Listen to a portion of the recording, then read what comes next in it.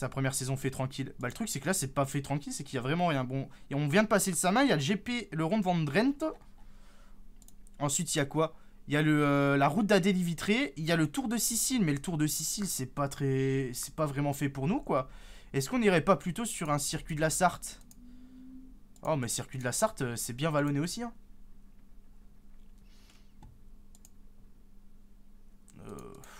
Putain, il n'y a pas grand chose. Hein. Le problème, c'est qu'on est niveau 4. Donc, je pense que circuit de la Sarthe est quand même mieux que le Giro de Sicile.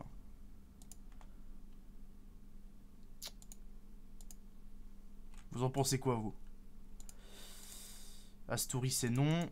Petit GP en Norvège, c'est trop vallonné. Là, c'est plat. Il n'y a vraiment pas grand chose. Hein. Il y a petite classique aux Pays-Bas. Là, c'est plat. Allez, on peut la mettre. Petite classique en Allemagne, là, c'est plat aussi. Tour de Norvège, niveau 6. Est-ce que d'ici fin mai, on sera niveau 6? Peut-être, hein. En vrai, il y a peut-être moyen d'aller faire le tour national, là, en Norvège. Il y a 3 étapes de plaine.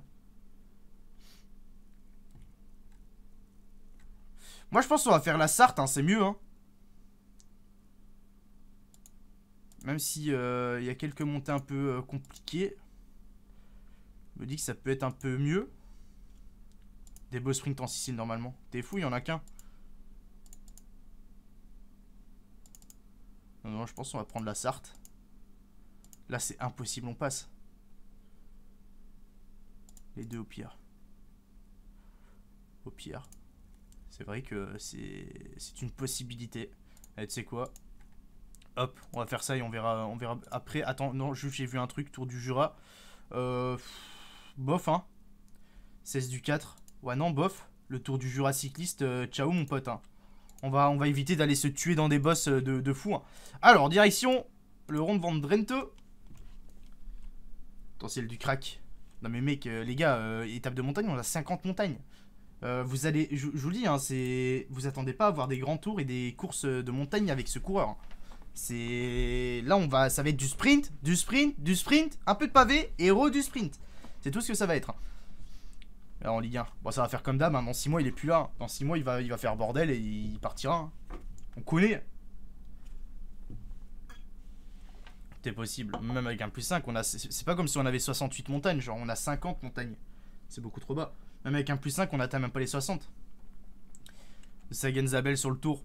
On va voir, on va essayer. Hein. Je pense que, comme on a dit, à partir d'un moment, on va se focus à mort sur les... on va enchaîner les 3 grands tours à chaque fois, je pense. Peut-être pas dès la saison 2 ou saison 3, mais à partir d'un moment, on va enchaîner direct. Je pense, première saison, on peut faire les grands tours, on en fait 2. Et puis, saison d'après, on en fait direct 3, boum. Comme ça, on essaye de rafler le plus d'étapes possible. Ça doit être bizarre. C'est plutôt cheaté, sprinter grimpeur, normalement. Surtout l'inverse, tu fais un coureur par étape sprinter, t'es plutôt fort. Rate seulement 6 mois. Oui, mais bon, c'est pour dire que, bon... Ben Arfa, voilà, quoi. Si en 2022, vous y croyez encore, en Ben Arfa, il va arriver à Lille, il va faire 2 bons premiers mois, et après, il va foutre le bordel, quoi. Comme chez tous les clubs. Il y a Optimium. Alors, juste fais gaffe à un CQ1 76 vallons. Non, mais on l'a dit, de toute façon, le but, c'est d'être hyper fort en pavé sprint. Après, le reste, c'est que du bonus, hein. Être au-dessus de 72, 73 vallons, et puis montagne, si on reste à 54, moi, ça me va, je m'en fous, hein. Yofolixinu. Alors, Ron Van Drenthe, il y a qui... Oh putain, mais vas-y, mais laissez-nous être heureux aussi. Comment ça, Mathieu Van Der Poel, Gilbert, Haller, Kwiatkowski, Merlier, Van Poppel, Pitcock et compagnie. Ouais. Salut Tom. Aïe aïe aïe aïe. Yokudu. Eh ben écoutez, on est parti. Première course, on se tape face à VDP. On va voir ce que ça donne. Hein. On va essayer de le... Il transpire la VDP. On va essayer de le terminer, VDP. Hein. Désolé s'il y a des supporters de VDP, mais VDP... Les VDP, on le tue, quoi, tout simplement. Eh bien, bonjour à vous. C'est une course difficile qui présente de nombreuses... Alors, yo le dodo. Petit 0. Travailler en tête de groupe. Eh ben écoute, on va travailler en tête de groupe et ensuite on verra pour le sprint, sachant qu'il n'y a personne en plus dans l'équipe. Mais pourquoi ils mettent pas sprinter là? C'est scandaleux. Je suis dans une équipe frauduleuse. Ah putain, ouah, il m'avait manqué, c'est vrai que c'est un colosse. Hein. Alors si vous ne connaissez pas Styrøsberg, il fait bel et bien 1,94 pour 89 kg. C'est le colosse, c'est la baleine d'Oslo comme on l'a surnommé. Donc la baleine d'Oslo va essayer de devenir grand aujourd'hui, d'aller chercher sa première victoire. Koubébou, ça va ou quoi Nico? Team hier. Hier j'ai pas pu live les gars. Hier j'ai dit que j'allais live de 17h à 20h. Avant de faire le tournage avec Anthony. Le problème c'est que j'ai pas du tout eu le temps et que j'ai dû continuer de préparer complètement l'interview pour pas... j'allais pas arriver main dans les poches sans préparer de trucs quoi. Du coup, j'ai pas eu le temps de live hier. Le dépôt de One il s'envole. Bah c'est parfait ça. La baleine d'Oslo. Ah c'est vous qui avez trouvé hein. Moi j'ai rien trouvé hein. Wesh Nico, tu veux que je t'envoie la vidéo ou pas avec Anthony? Tu me dis ce que t'en penses mec. C'est important d'avoir des avis. Tan tan tan la tan. Et près dans la roue. Non.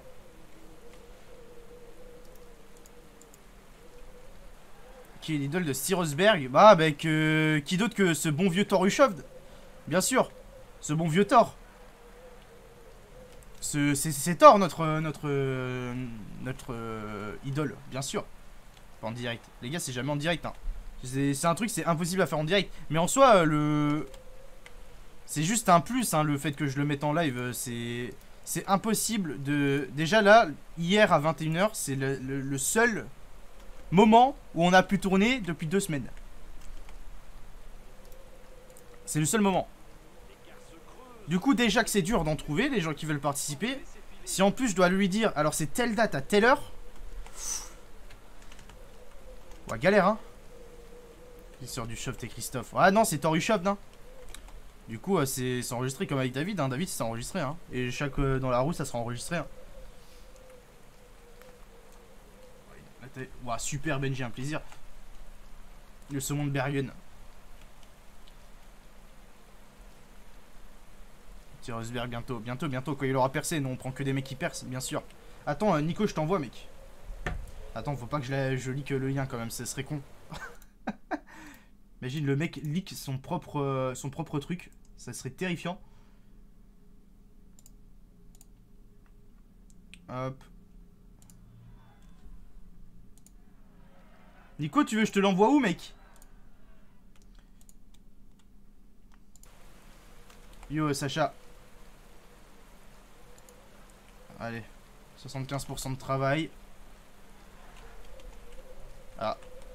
Attendez, il faut encore qu'on travaille un tout petit peu là. Il y a un peu de vent, hein. Ah oui, un peu 40, un peu beaucoup.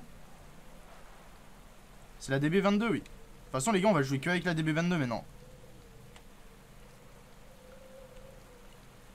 Où tu veux. Vas-y, je t'envoie sur Discord, mec. Allez, hop, 100%. C'est fini de bosser. On se fout dans les roues. Et maintenant, on garde l'énergie pour le final. Putain, il est où? Nico M. C'est quand même godu. Le son est propre. Il a un bon... Enfin, il a des écouteurs, quoi. Mais c'est un bon son. Juste, des fois, il y avait des petits problèmes de connexion vu qu'il est en Espagne, à son stage. Du coup, des fois, ça coupait. Du coup, il y a un peu plus de coupures qu'avec David. Enfin, quoique, ça va encore, je crois, il y a 4 coupures.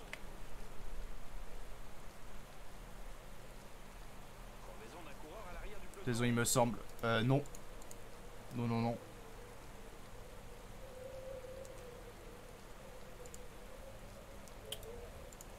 Alors, boum. Yo, raclette tout fondu. Après, le problème, les gars, c'est que... c'est déjà bien que j'arrive à les avoir et à parler de pas mal de choses. Parce que... Dis-moi à supporter les bugs PCM. Merci Monster Joe pour le terrain, ça fait plaisir, mec. Merci beaucoup. 10e mois, bientôt l'année, c'est beau. Donc déjà, en fait, le truc, c'est que, vas-y, c'est déjà cool de pouvoir discuter et de leur poser des questions pendant 40 minutes, 1 heure. Parce que, bah, il y a certains trucs qu'ils peuvent pas... C'est juste des contrats, quoi, ils peuvent pas parler, hein. T'imagines bien que si j'arrive et que je lui dis alors mon ref, tu signes où l'an prochain? Il est actuellement sous contrat avec Total, il va pas me dire ouais non, alors moi j'aimerais bien aller là. Tu as parlé de contrat avec Turgy ou pas? Parce qu'il est en fin de contrat, en fin de saison. Du coup, il y a certains trucs, voilà quoi. Merci Benji pour le prime. Merci mec. Non, en vrai ça va, il y a des trucs sympas. On a parlé, pour vous teaser un peu, on a parlé quoi? On a parlé de cyclocross. On a parlé du fait qu'ils aient été 3 à courir avec ses 2 frères dans le monde pro. On a parlé de sa période Cofidis, on a parlé de sa période totale forcément, on a parlé de Sagan, de Spé. Et puis de plein de trucs, on a parlé du Tour de France, de Roubaix, du Ronde, Roubaix sous la pluie là de 2021. Première course les gars, t'as rien loupé, cap à franchir. Et je crois c'est tout. Ah non, aussi. Alors je sais pas s'il a déjà dit quelque part, mais je lui ai demandé son programme. Il m'a dit qu'il l'avait pas encore dit, il l'a dit à 2-3 mecs, mais en tout cas c'est pas encore sorti de fou dans la presse. On a peut-être l'exclu de tout le programme de Turgis jusque Roubaix et le Tour. Si ça c'est pas trop beau. Je sais pas si quelqu'un l'a déjà dit. Yo Jérém.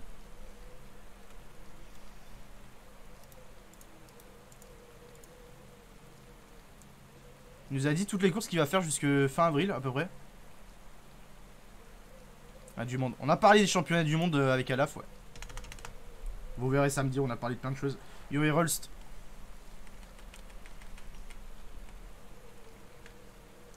Pour Turgis. Non, c'est moi. C'est moi. Mais en vrai, c'est trop bien parce que le fait que... En fait, je pense que ça va être un effet boule de neige pour avoir des contacts, pour pouvoir avoir d'autres coureurs. Parce que là, par exemple, depuis l'annonce d'hier, sur Twitter, il y a Pierre Latour et Johan Ofredo qui m'ont follow sur Twitter. Hop, porte d'entrée. On va se glisser.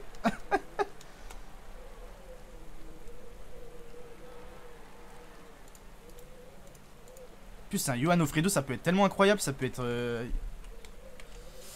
Ah, ça va insulter le peloton qui roule derrière les échappés. Excellent.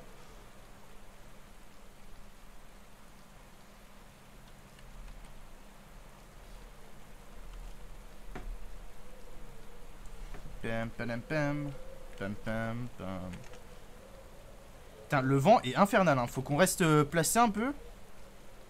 Bon, l'avantage c'est qu'avec ce physique là et ce gabarit, je peux te dire que le vent c'est pas un souci normalement.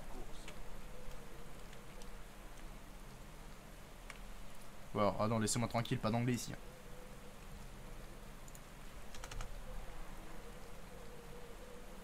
Sans le mettre. Non, par contre, je pense qu'on va peut-être... si un jour ça se fait, on va pouvoir tous, je pense, lustrer l'engin de Pascal. Parce que sachez que Pascal m'a fait des passes D terrifiantes. Auprès de VDP, Van Aert, Laporte et compagnie. Vu que sur Insta ça répondait pas, il m'a filé les adresses mail et compagnie de ces mecs là. Et ça c'est juste incroyable. On verra si ça répond par mail, hein. Alors 60 bornes.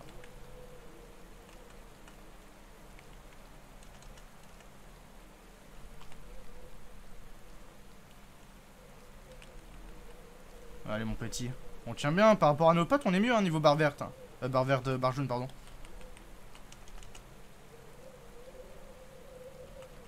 Le but c'est ça. Ah ouais, pas très connu, il va percer en 2022 je pense. Hein.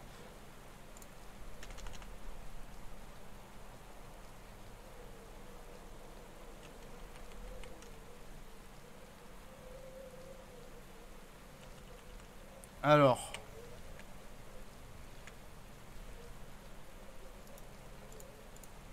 « 30 bornes. C'est David Van Der Poel qui roule. Faille. Non, cette fois-ci, je vais le mettre que sur YouTube. Spotify, c'est bien. Le problème, c'est que pour héberger les podcasts, là, j'ai pu mettre le premier de David gratuitement, mais je crois qu'il a fait 300 auditeurs sur Spotify. Et je crois qu'il a fait 150 sur Deezer. Le truc, c'est qu'il faut payer 15 € par mois pour pouvoir l'héberger et le mettre en ligne sur les plateformes de streaming. Donc, je t'avoue que me lâcher un abonnement de 15 balles par mois pour les plateformes de streaming pour 200 personnes, bah, je t'avoue que c'est pas très rentable, quoi. On va rester sur YouTube.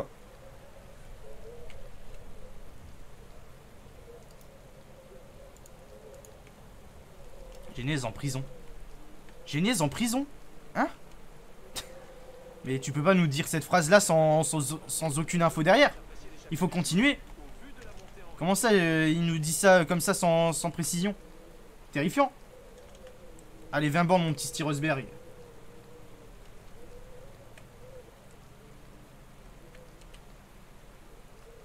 Écoute. En fait, le truc, c'est que c'est pas monétisable les podcasts sur Spotify et tout, les gars. C'est la monétisation sur les trucs comme ça, c'est assez spécial. J'en ai parlé un peu avec Benji, ceux qui connaissent. Vu que lui, il fait le podcast. C'est quoi? C'est la flamme rouge, non? Le truc, c'est que les seuls moyens de monétiser, c'est d'avoir des sponsors qui te filent de l'argent pour ton podcast, quoi. Genre, tu peux faire un podcast qui fait 100 000 écoutes, ça va te rapporter 0 centime. Ça farm. Ah merde.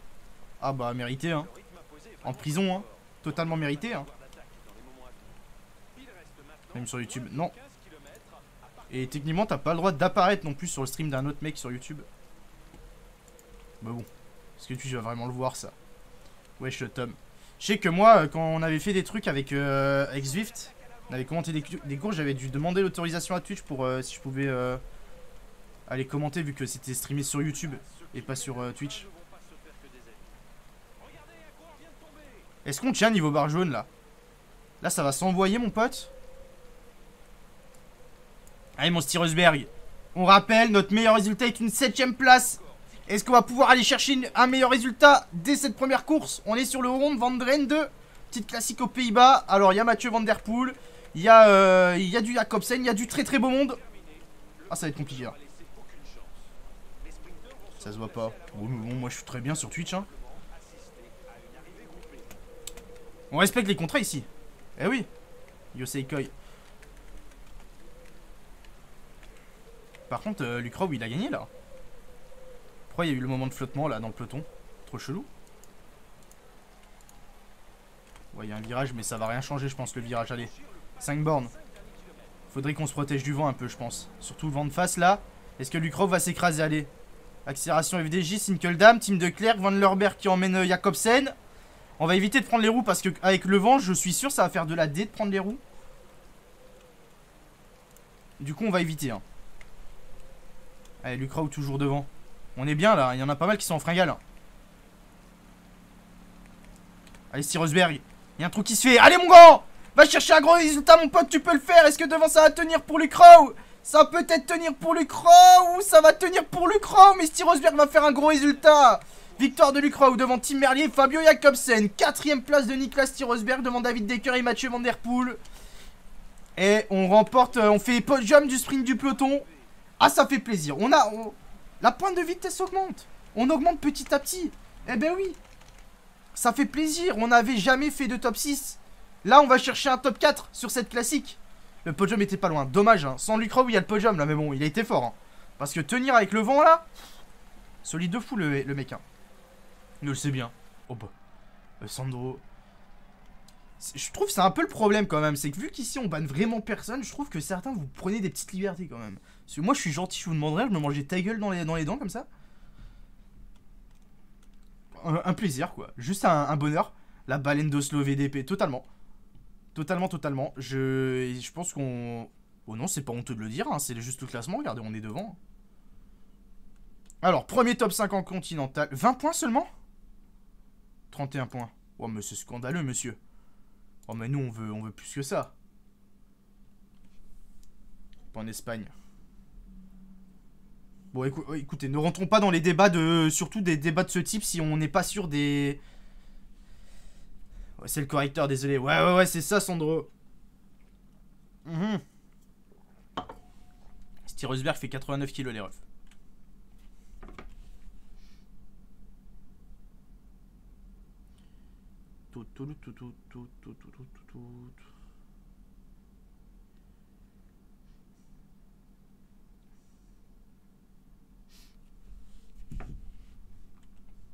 Passé qu'en niveau 4 à la fin du dernier live.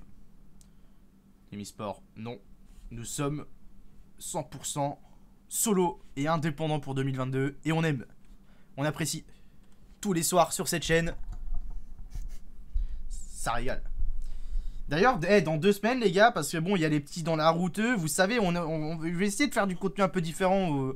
Alors, il y a toujours les live PCM où on se régale sur les jeux, mais c'est bien aussi quand on parle vélo. Normalement le 6 février. Alors vu qu'il y a des courses annulées, je sais pas, peut-être ça sera la semaine d'après, mais en tout cas début février il y aura le premier live d'un truc qui s'appellera le grand débrief.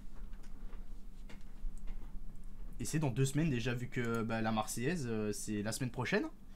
Eh les gars, je sais pas si vous vous rendez compte, hein, après toute cette attente, nous sommes à 10 jours de la Marseillaise. Eh ben oui. Yo Jules, mais non, force à toi mec.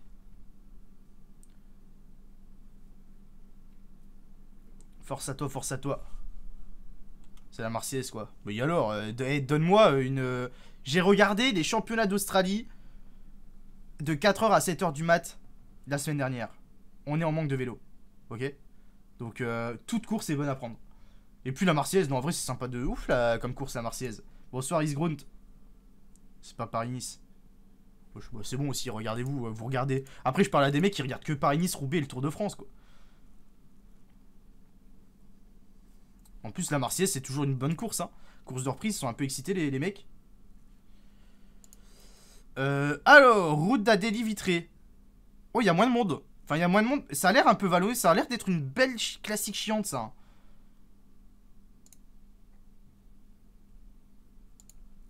Ouais, ça va être une belle classique chiante, ce truc. Pas grand monde. On s'en fout, c'est du vélo. Même Expoc avec la One World. Et encore, quoique, pas grand monde. Attends, je vais aller voir la start list provisoire, là, de la Marseillaise la semaine prochaine. Alors, en prix cycliste, la Marseillaise. Nous avons qui ? Nous avons Champoussin Calmejane chez AG2R. On a Guillaume Martin, Brian Cocard chez Cofidis. Il y a Jake Stewart, Bruno Armirail, Reichenbach chez FDJ. Il y a Brunel Ulissi Trentin, Ackerman chez UAE. Bon, il y a du beau monde, hein. Ça va, hein. Il y a Kukeler chez EF. Oh, ils ont changé de nom. Je sais même pas. EF Education, Ici Post. Bon, bizarre. Oh, il y a Victor Gorecki pour BNB. On aime. Hâte de voir ce que ça a donné, lui. Il y a qui? Il y a Inpe Van Mark, B20. Il y a Tom Paco, on aime. Il y a Molema, Galopin pour Trek. Il y a Latour, Boissonhagen pour Total. Non, il y a du beau monde en vrai. Ça va, hein. Il y a une nouvelles équipes, la Team U, Nantes Atlantique et Nice Métropole. Non, non, il y a du beau monde, hein. Van Aert. Ah bah oui, mais c'est ça votre problème, les gars. S'il n'y a pas Van Aert, il n'y a personne, quoi. Johan Naves. Tom, il va win. Tom, j'espère. Hein. Tom, j'ai vu qu'ils avaient déjà annoncé. Il fait Marseillaise plus Bessèges. Direct. Pas le temps. Ça et toi, Bob Chimé. Il y a Roubaix. Ah bah je le savais pas du tout non plus. De quelle course? La Marseillaise.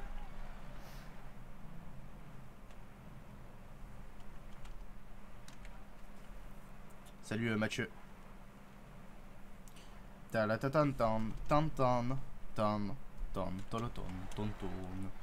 Est-ce que... ouais, classique chiante, non? Il y a des petites bosses quand même. Oh là là. Ouais, ça a l'air d'être de l'AD. On va essayer de faire de notre mieux, mais travailler en tête de groupe. Vas-y, on va travailler. Hein. Parquet à la Marseillaise. Si, je l'ai pas dit, si. Je sais pas. Si, normalement, si. Oh, comment c'est chiant le peloton là. Eh non, vas-y, c'est un parcours trop chiant. Je vais pas rouler aujourd'hui, tant pis. On va pas se cramer pour rien. On va rester au chaud. Bon, par contre, toujours pas d'équipier. Nous sommes sprinteurs, effectivement. Mais sprinteurs sans poisson pilote. Nous sommes abandonnés. Dossard 1 de l'équipe, mais personne ne veut nous emmener. Je ne sais pas quand on va avoir un vrai train de sprint pour la première fois avec ce coureur. Mais j'ai pas l'impression que ça va être avec une OX, quoi. Il va vite falloir se barrer d'ici. Hein. Parce que si c'est comme ça tout le temps, oh, fou, chiant. On va aller dans une équipe où on aura un vrai train, quoi. Je comprends pas, pourtant on est le meilleur à chaque fois, non? Parce que là, il n'y a personne. Après, est-ce que c'est classé peut-être... bah non, pourtant c'est classé en plaine. Je sais pas pourquoi ça veut pas nous aider. A plus, Niklas.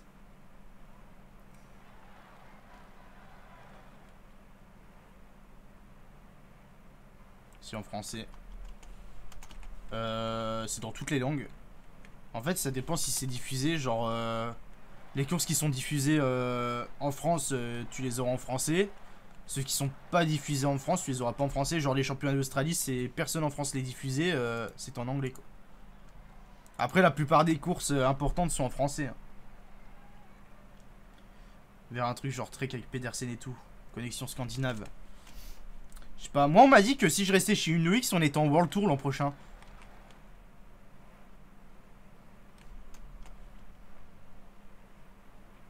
Je sais pas si c'est vrai ce mensonge.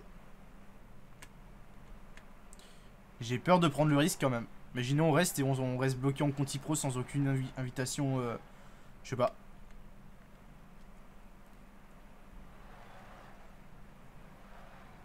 Tu verras en août. Ouais, on verra bien. Normalement, de toute façon, en Pro Cyclist, on a accès au classement des montées.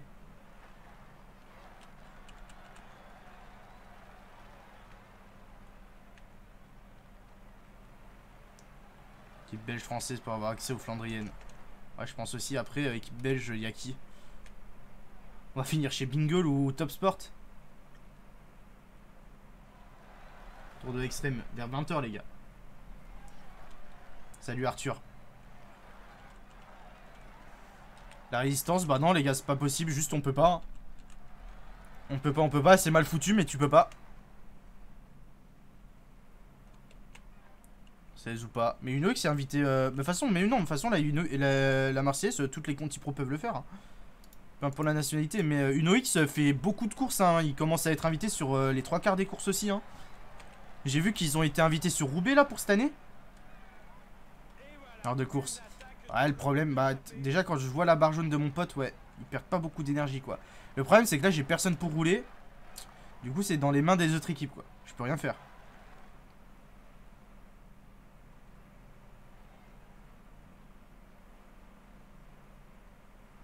Alpecin. Ah oui c'est vrai qu'il y a Alpecin aussi. Après Alpecin c'est un peu bouché niveau sprint non?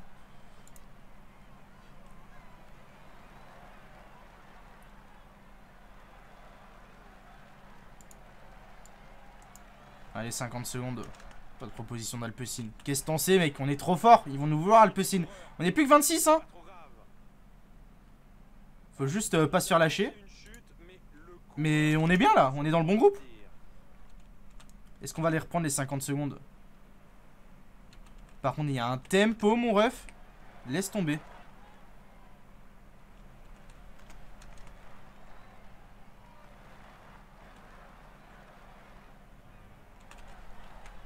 Alors, devant, plus que 30 secondes.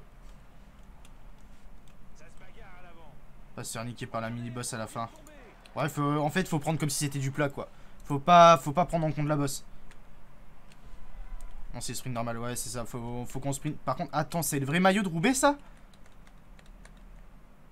Ah bah, vous voyez, quand on me disait, oh, en Conti Pro, il reste Roubaix. Mais de toute façon, Roubaix, ils sont en Conti maintenant, non? Est-ce qu'ils ont déjà été en Conti Pro? Mais vu le maillot, je suis pas chaud de faire une carrière avec eux. Hein.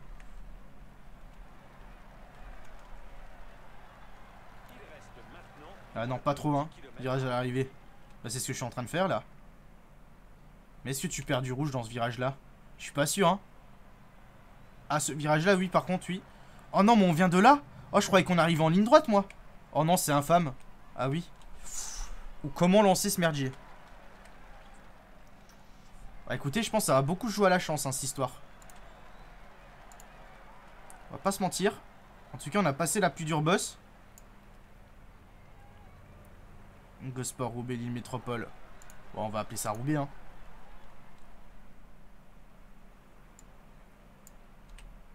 Allez, mon pote. 25 secondes. Il reste moins de 5 km à parcourir.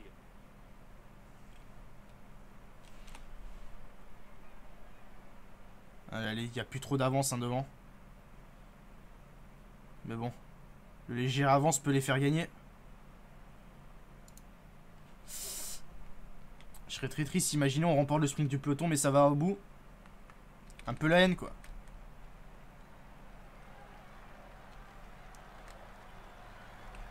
Allez, allez mon Styrøsberg. Allez mon Styrøsberg. Ah non, on va pas les reprendre. On va pas les reprendre du tout. Non, non. Oh, mais c'était même plutôt que 1.5. J'aurais limite pu lancer à 2, hein. Bah l'échappée va au bout. Ah, le problème c'est que là sans équipier, tu peux être sûr que l'échappée va au bout. Oh bah. Oh non, quand on parle du loup, c'est lui qui gagne. Victoire d'Alexandre Géniès devant James Piccoli et Rémi Mertz. Notre pote Abramsen fait 5ème. Et nous on va venir chercher un top 10 ou pas? Même pas. Hein. On va faire quoi? On va faire 12 là. Ouais, 13. Derrière John Deyen, Kolb et Nasser Bouani. Aïe aïe aïe. Étape de merde. Course de merde. BFCD, il y a un truc qui fait que des courses de contact en mode si vous inscrivez ce coureur, on vous donne autant de thunes. C'est le prix et tout. Mais non. La FCD a fait un meilleur jeu que Siani, c'est ça que tu dis? Si proche du 11. Ah ouais. Pris sur pleine course. Ah ouais, non, mais ce genre de parcours, c'est infâme. Hein. En carrière, où c'était leader avec tous les équipiers contrôlés, pourquoi pas. Mais là, quand t'as accès à personne, je suis même pas sûr que c'est bon d'essayer. Alors, on a qui?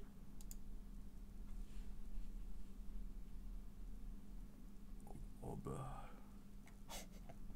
Oh bah, je sais où on va aller, quoi. C'est qu'on va rester où on est, hein. Ah là. Bon, là, mon pote, je vais pas te mentir que... Ouais, non, on va rester où on est, hein. On est très très bien là où on est, hein. Le choix est vite fait. Ah bah là, il n'y a même pas d'équipe belge ou française en Conti Pro, quoi. Là, c'est... Saint-Michel. Mais les gars, on va pas aller en Conti, vous êtes fous, quoi. Non, non, on va rester chez UnoX. Si en plus, il y a une chance qu'on... Putain, je dois mettre des points. Vas-y, Team Yukio, parfait. Ah putain, mais... Ah, j'ai plusieurs points. Let's go.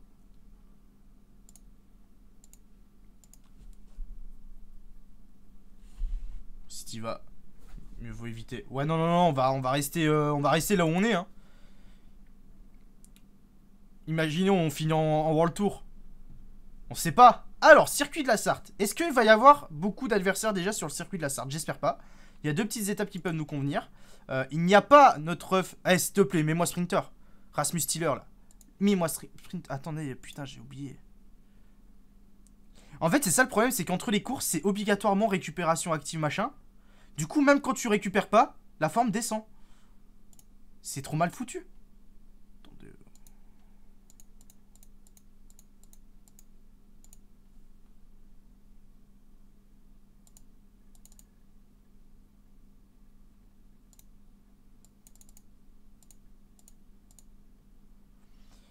Je sais pas ce qu'on fait, mais on le fait. On va essayer, hein. Est-ce que les barres vertes, vous les mettez pour toute la saison, vous? Ou alors c'est juste par moment, vous les mettez? Alors au sprint. Bon, il y a quand même Fabio Jacobsen, il y a Nasser Bouani, il y a quelques gars. Bon, on sait jamais. Avec un peu de chance. Et sans -4, c'est peut-être possible. Déjà, est-ce qu'on sera sprinter de l'équipe? Il y a Rasmus Stiller qui a 70 de sprint, mais on est à 74, quoi. Ce serait bien qu'il nous donne le leadership. Salut, c'est Max. Ça serait sympa le petit leadership là. Oh bah, c'est plus que de la chance là. Que ce Seikoi. Yo choc.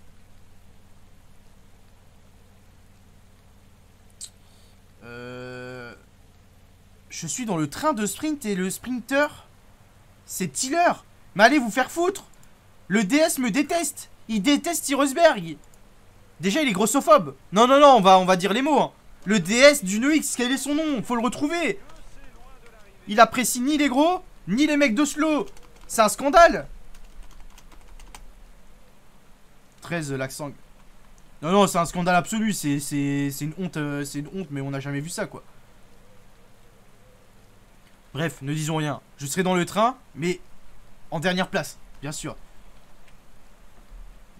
Non, non, malade.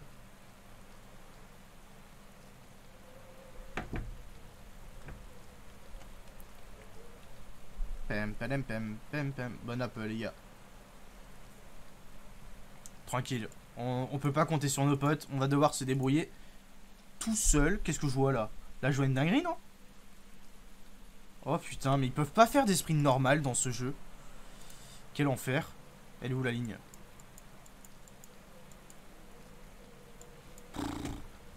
Tu le sens venir, la dinguerie, là? On arrive d'où, là? Si en fonction d'où on arrive... Bon, j'ai l'impression que ça va être la merde, quoi qu'il arrive, mais... Tiller, il a -3 en plus, ouais. Tiller, -3. Attends, Tiller, -3, 70 de sprint. Leader devant Styrøsberg, +3, 74 de sprint. Hein. Cherche l'erreur, bien sûr. Tac de loin. Ouais, mais toi, tu me dis des faux trucs pour que je sois triste pour ce soir, toi.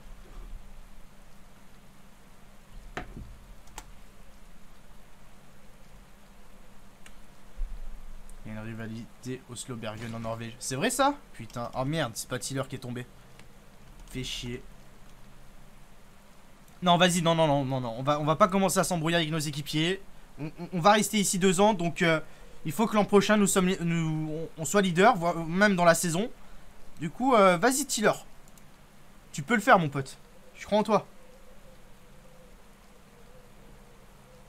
Encore, c'est un titan. Ah les gars, il a bien mangé à la cantine. Attends, le maillot est infâme. Il est dégueulasse. C'est quoi ce maillot de merde? Me dis pas que c'est le maillot comme en vrai, ça. Hein. Y'a que du blanc. C'est ça son vrai maillot à Rémi? Oh, c'est affreux. Oh non, les assassins. Quick-step assassin. Bon, le casque est stylé en champion de France, mais il y a vraiment que ça de stylé, quoi.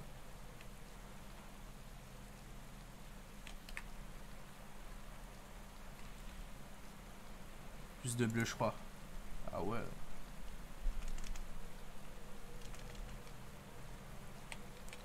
Rémi, pas ouf, hein.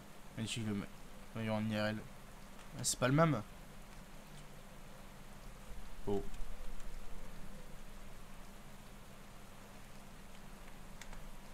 On verra bien. Orval.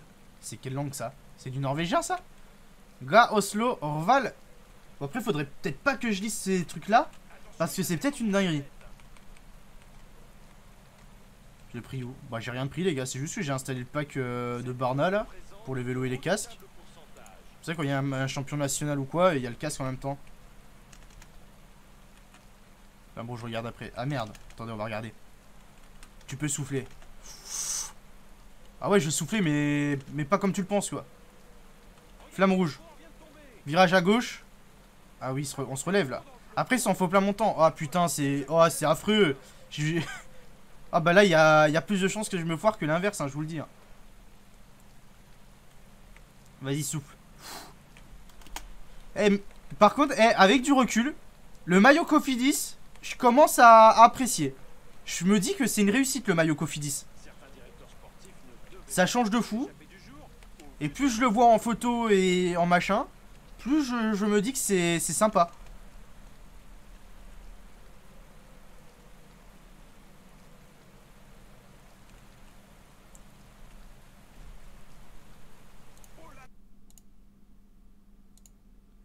Ah oui, non, mais il a changé, Jérém. Ils l'ont annoncé. Son maillot de champion, parce qu'il est plus champion du chrono, il est champion en ligne. Je crois qu'ils lui ont fait un maillot spécial pour... C'est pas le même maillot que l'an dernier. Je sais plus, faut regarder les photos de la présentation de Quick-Step. Crois en toi. Quick-Step c'est l'inverse, plus je le vois, moins j'aime. Ah, Quick-Step j'aime pas du tout non plus, ouais. Quel maillot bizarre. Mais meuf, ils ont changé de nom en plus. Alors, il y a Nasser qui est emmené par Clément Russo. Ah non, c'est Offsetter. Où est Nasser? Nasser boycott. Oh, chute de David! Différent. Hein? Mais qu'est-ce qu'ils ont foutu? Oh, les cons. Ah, David qui chute à 6 bornes de l'arrivée. Il ne remportera pas le circuit de la Sarthe. Pas sur le stream. Mais non. Installe-toi, Tissou. On est bien ici. Bon, ils sont un peu... Il y a des gens un peu bizarres. Fais gaffe, hein, on leur parle pas trop, mais...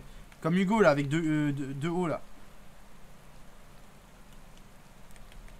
Pour ceux qui se demandent, je prends pas les roues parce que, vas-y, chaque fois qu'on a pris les roues, ça a fait de la D. Surtout Théma, d'où il lance.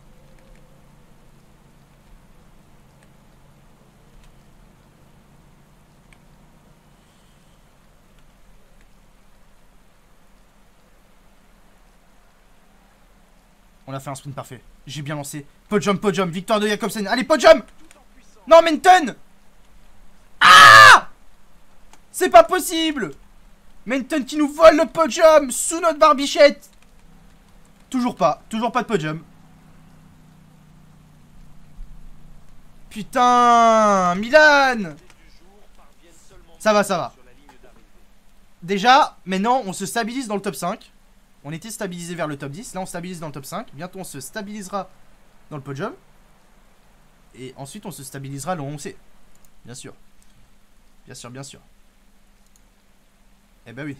Bon, Jacobsen, il nous a détruit en deux par contre. Hein, c'est... On n'a pas encore le niveau d'aller chercher ce bon vieux Fabio. Oh! Let's go Niklas Styrøsberg, maillot bleu des jeunes. Let's go devant Mick Van Dijk et Anton Charmig. Johanna Hjelm. La Norvège est sur le podium de la Sarthe. Oui monsieur.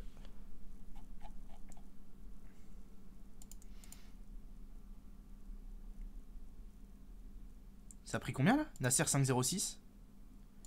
Pierre Roland 10,23.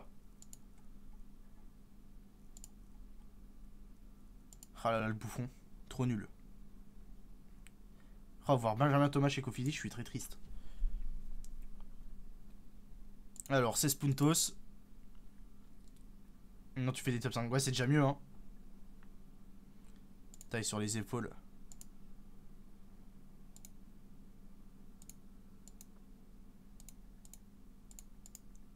Ah oui, d'accord.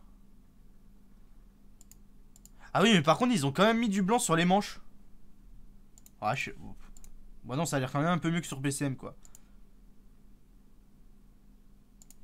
PCM, je sais pas pourquoi. En même temps, sur PCM, c'est bizarre. Ouah, le chrono. Alors, bonsoir, non. Salut. Enchanté. Voir le maillot.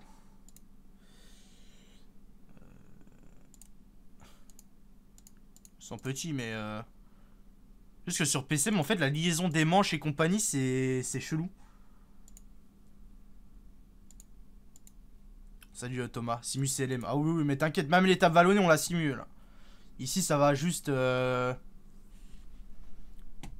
fait, le problème, c'est que sur PCM, déjà, la moitié des maillots, la couleur du milieu est giga haute, et du coup, on voit pas la couleur du haut. Sur les 3/4 des maillots de champion, c'est ça, déjà. Donc, Et c'est pareil, en fait, avec les dossards qui prennent toute la place. Généralement, c'est la couleur du bas. En fait, il n'y a que la couleur du milieu qui se voit sur PCM. En général.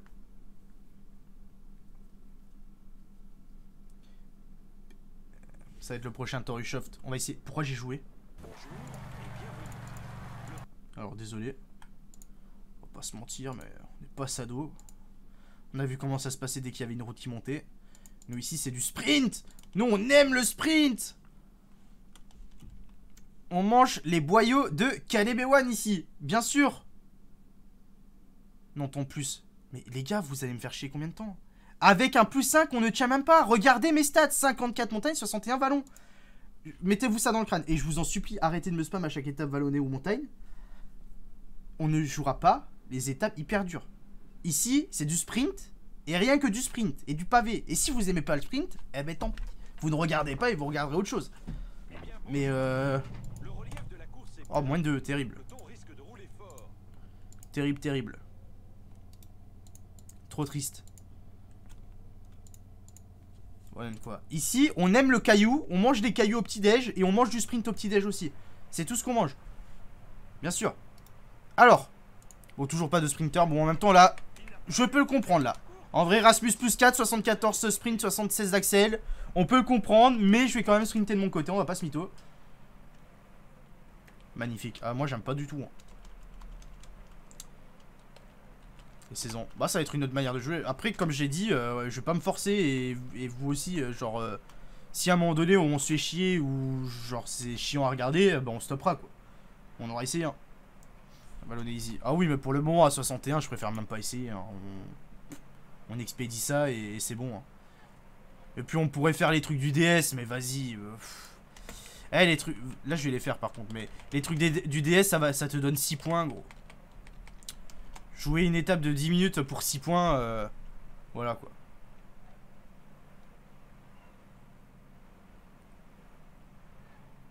Tout à l'heure. En plus, oui. Là, c'est la musiole. Là, c'est l'échauffement avant la montagne qui arrive pour le multi, là.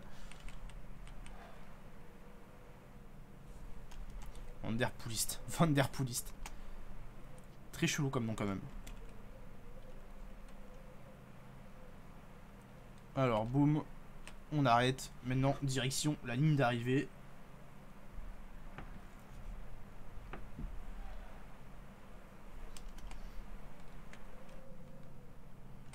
J'espère que l'échappée va pas aller au bout parce que on va pas pouvoir compter sur ce bon vieux Rasmus pour rouler. Ça on le sait. Devant il y a qui? Paysken, Goujard, Leroux. Ouais, ça doit le faire, non? Bah ici on est sur une Gilberte aiguë.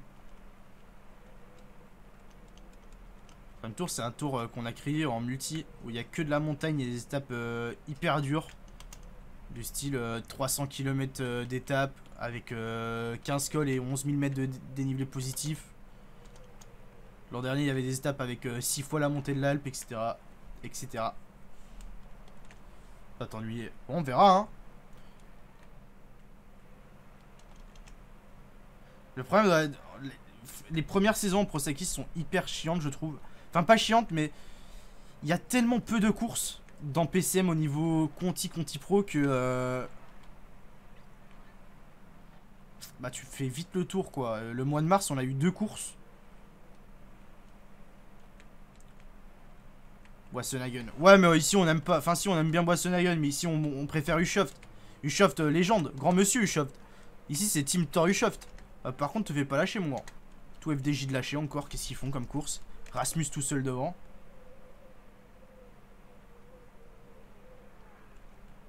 C'est bon, pas de panique. Jamais de panique du côté de Niklas. Tu vas péter un câble. Lui, en plus, le peu de courses qu'il y a, t'es mal les parcours, quoi. C'est pas que... Hein?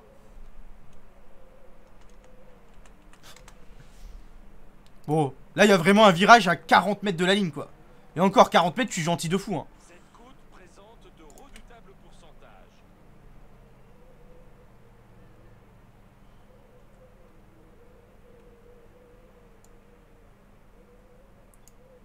En propre. Ouais, c'est pas grave, hein. Si on aime Thor. Ce bon vieux Thor.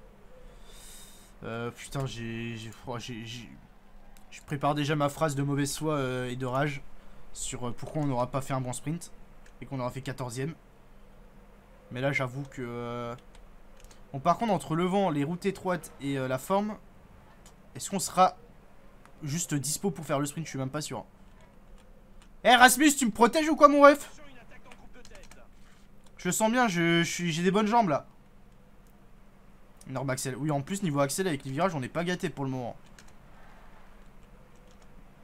Allez Styrøsberg, tiens mon petit.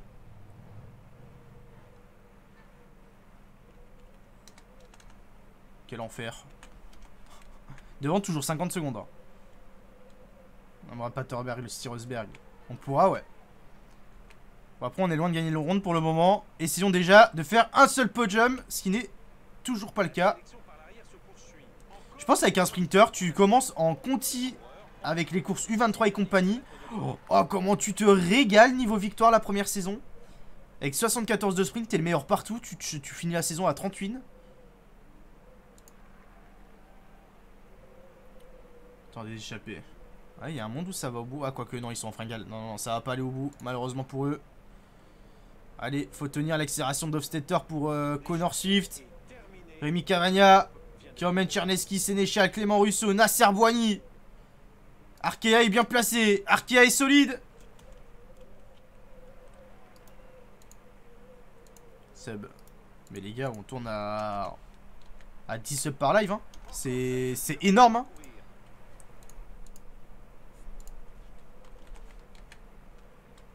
T'es trop devant. Ouais, moi je préfère être là que lâché. T'es fou. L'affichage. C'est-à-dire c'est 0 sub. Ah! Ah putain! Bon écoutez, il y en a plus, tout le monde c'est des subs les gars.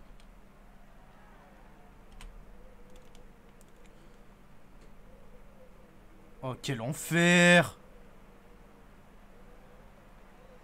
Oh Rasmus! C'est fait ban Twitch à tout moment. Allez ce bon vieux Rasmus. Bon, on fait 8ème. Criminel le virage. Bon, il n'y a pas que le virage, la route étroite et tout. Plus aucun vélo, plus aucun badge. Bah oui, c'est quoi ce bordel?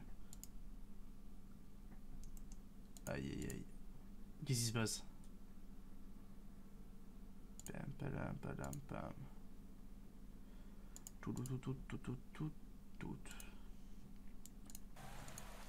Pam, pam, pam, padam, pam.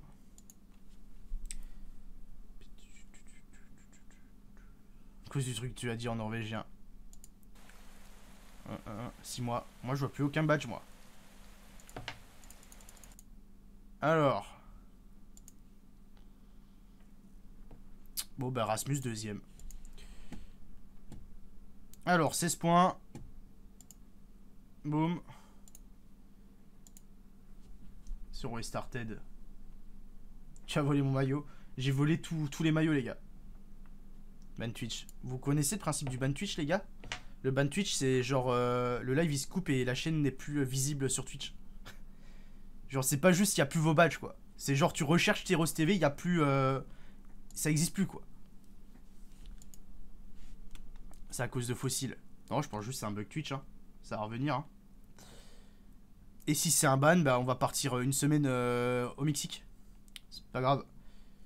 Alors, Giro di Cecilia. Ah, il y a moins de monde. Alors peut-être le début de la gloire. Maillot de Cavagna. Ah ouais, de fou.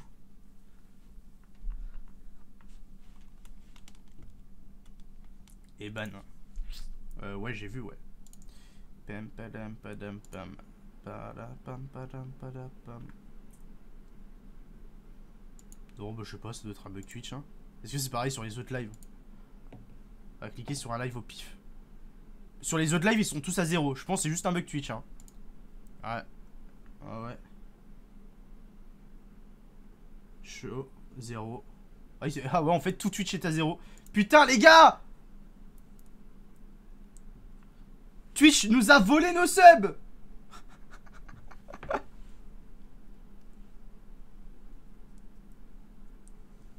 Tout le monde à 0. Ah, tout le monde est ban. C'est la fin de Twitch, en fait. C'était une belle aventure. On va devoir tourner stream sur YouTube. Oh, l'argent. N'hésitez pas à faire remonter le compteur à 800, du coup. Hein. N'hésitez pas. Là, il y a la place, là. Alors, il y a des petits gars rapides, quand même, Cortis et des compagnies. Mais là, on est dans une course où il y a moins de monde, déjà. Et il y a peut-être une victoire au bout. En tout cas, un podium, déjà.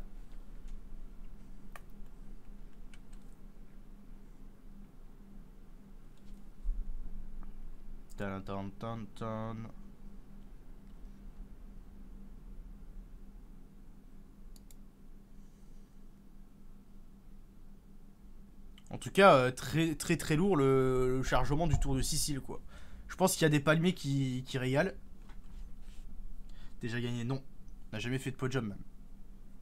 C'est long. Ah oui, c'est chiant, ouais. Mesdames, messieurs, bonjour et bienvenue. T'as réuni. Eh ouais, les gars. First. Waouh, on a un train! Premier train de. Oh, je suis carrément ému.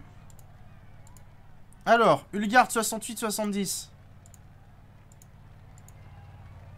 Ulgard va venir. Et Andersen. Waouh, let's go, le chouchou!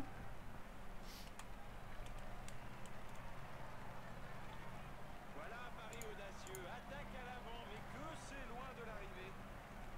Incroyable. Bon, faut pas se soirée. Il n'y aura pas des trains tous les jours si on en croit une UX. Top 5 minimum. T'es fou, t'es mal à startiste. Non, si on fait pas podium, on est une salope. Qu'on se le dise, on repart, hein. On repart sur les mêmes bails, hein, mais chaque fois que je dis ça, ça se finit mal, mais. Y a pas l'air d'avoir de virage chelou, hein. Théma, petite ligne droite, machin.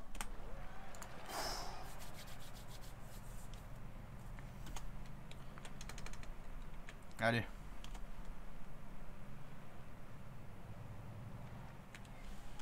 Trop large, non, ici c'est podium ou rien.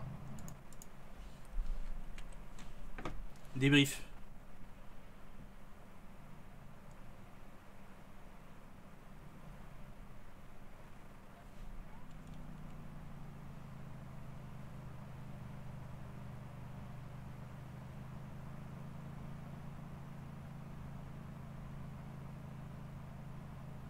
Le rythme imposé est vraiment très fort. On ne devrait pas trop voir d'attaque dans les moments à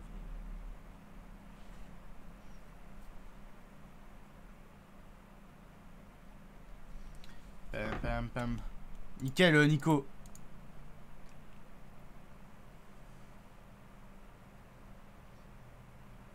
Tant d'accès que le sprinter. Ah oui, par contre, oui. Par contre, oui, l'accès est toujours aux abonnés absents. Mais bon. C'est le cas de le dire, Théma.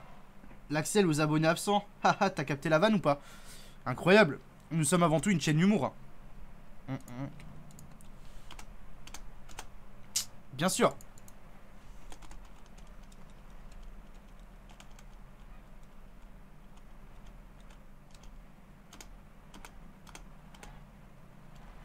Excellent. Et ouais, c'est moi, wesh. J'ai fait l'école du rire. Bien sûr. Bien sûr, bien sûr. Non, je vous le dis. Eh, vous savez quoi, il n'y a même pas de podium, on gagne. C'est pas possible. Il faut aller la chercher, cette étape. On parlera pas des étapes de montagne. C'est la seule étape qu'on peut venir chercher, de toute façon. On jouera, on sait jamais. Imaginez, il y a une gigaforme. On jouera l'étape 2. J'y crois absolument pas à ce qu'on passe la giga montagne du milieu, mais. Le belge le plus drôle. Bah, je trouve ça, c'est un peu. C'est limite honteux pour moi de me limiter au belge le plus drôle. Je pense qu'on peut même élargir à l'européen, voire l'humain le plus drôle, tu vois.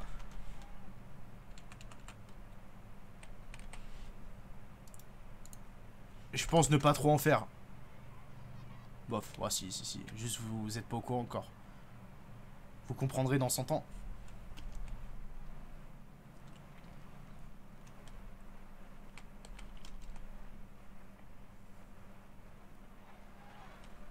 Qui est dans l'abus. Alors, vous comprendrez un jour. Oh là là, comment j'ai hâte, on va se régaler. Est-ce que la cote est très très basse pour que le train se... Ciao le train. Le train c'est terminado.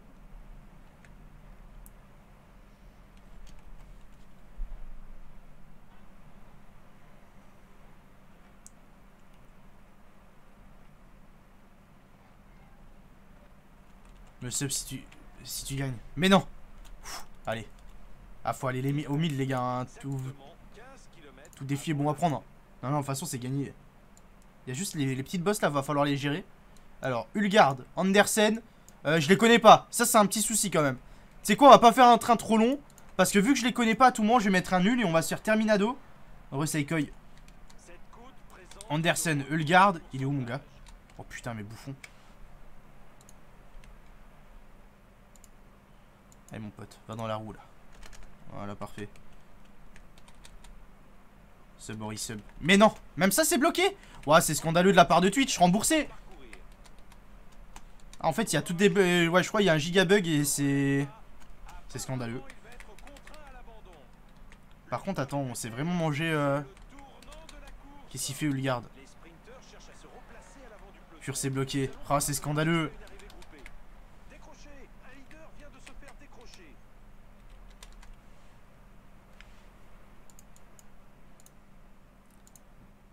On va faire ça comme ça, hein. Le Hulgard, j'ai pas l'impression qu'il soit très heureux. Hein. Abandon de Fortunato.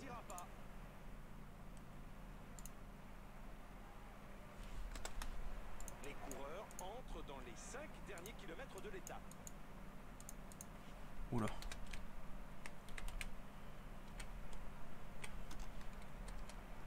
J'ai cramé le gros. J'ai cramé la baleine. J'ai cramé la baleine de slow. C'est terrifiant. Non, c'est bon, c'est bon, c'est bon. Allez, Hulgard. Hulgard qui va lancer. Hulgard qui lance. Styrøsberg dans la roue. Styrøsberg très bien emmené par Hulgard. Allez, mon Styrøsberg, va la chercher, mon petit. C'est le premier sprint tout emmené. Est-ce qu'on est sur la première victoire de Styrøsberg? Je touche pas. Non. Oh, il n'y a même pas de podium, si. Magnifique victoire sur ce sprint de costaud.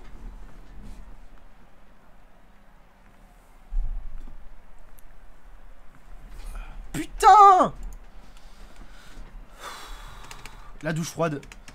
Ah, vas-y, je suis une merde. Non, non, sérieux, je suis trop nul, j'ai lancé trop tôt.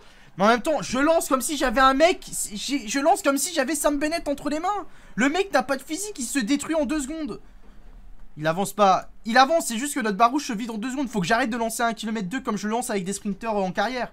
Putain. Je suis trop triste. Ah ouais, en même temps, on a 62 physique. La barouche, elle tient 300 mètres. Je suis abattu. Naze. Oh bah pas cool mec. On se rapproche quand même du niveau 5. Et ça c'est beau. Alors est-ce que...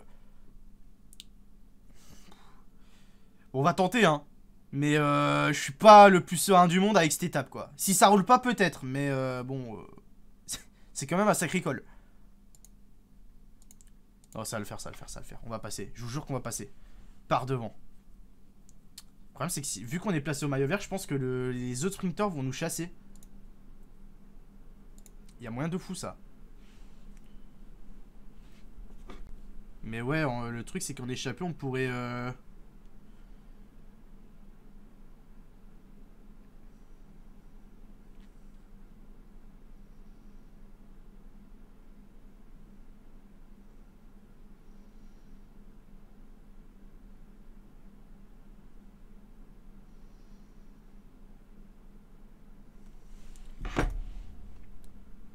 Je pense pas vu le profil. On verra. En général c'est possible. Lolo, mais jamais de la vie. Il y a des giga étapes de montagne. Sans, à part des tours en mode tour de Normandie, on remportera aucun général. Hein. Impossible. Peut-être l'une des seules courses qu'on pourrait gagner, c'est genre... bah déjà, ouais non, en vrai, il y a les Néco-Tours. Ça, c'est possible. Putain, mais il se passe quoi avec la Sicile là la Sicile, elle met 20 ans à charger. Alors les Twitch bugs les gars, Twitch a un problème ce soir, tous les streams sont à 0 et c'est impossible de sub ou resub à skip. Mais ouais, donc il y a Eneco Tour. En vrai il y a peut-être Tour Down Under si on a un parcours où c'est pas arrivé au sommet de le... Si c'est pas arrivé au sommet du... Comment on appelle ça, du Willunga Hill, c'est peut-être possible. Tu sais où c'est le Willunga Hill et t'arrives en descente. Si tu passes le Willunga Hill avec une belle forme, peut-être.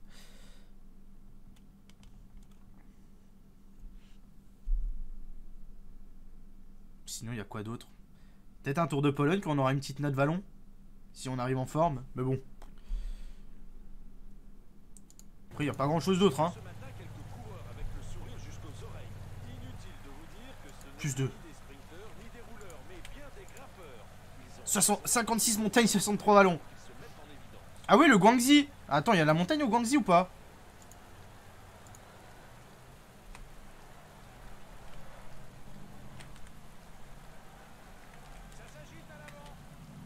Ah non, je pourrais pas sortir. Théma, c'est les sprinters qui me suivent. Sur ce PCM, tu peux pas sortir si t'es placé au niveau du maillot vert, c'est infernal. Ah bah écoutez, on va rester dans le peloton et on va devoir partir en mode... En mode grosse couille quoi. Il faut passer en mode où on est fort. L'avantage c'est que l'étape est longue, du coup la bascule est très très loin. Il y a 104 km. Non, même plus. Il y a 130 km. Ça va pas mettre en route là. J'ose espérer que ça mettra pas en route. Si ça met pas en route, on passe.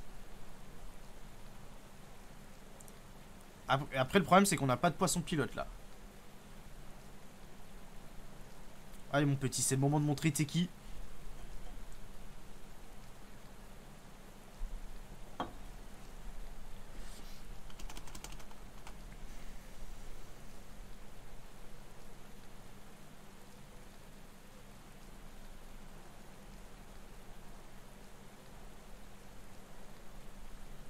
Ça va mettre en route. Non, j'y crois, j'y crois. Vous allez voir, Styrøsberg, il passe le sommet. Interdit. Putain. Tout le monde a fait un litige en fait. Il y a un virage à la fin. J'ai pas l'impression. Il y a le long virage, mais le long virage comme ça passe. Allez, c'est maintenant. Oh putain, merde, ça met en route. Oh shit. Oh non. Ça va vraiment mettre en route pendant 30 bornes là? Oh non.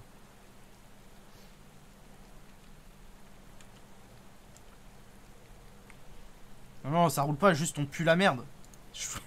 Faut qu'on remette les choses dans le contexte. Regardez, ça a pas roulé, juste on est trop nul.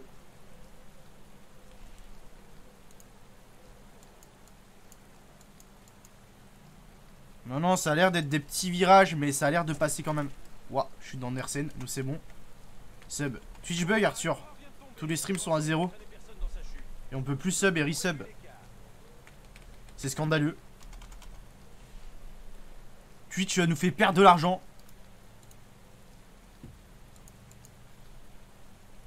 Bon, ça passe. 13 bornes. Petit tempo du AE, mais très gentil le tempo.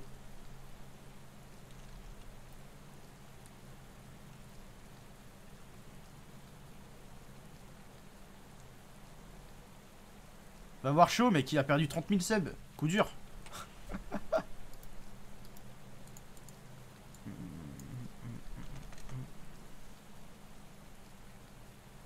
Alors, ah ouais, de fou, mec, j'arrive, mec.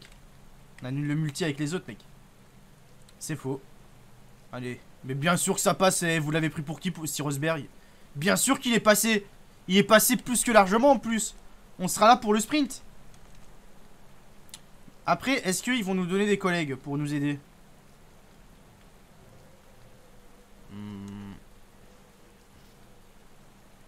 Je pense que malheureusement, on va devoir se débrouiller tout seul.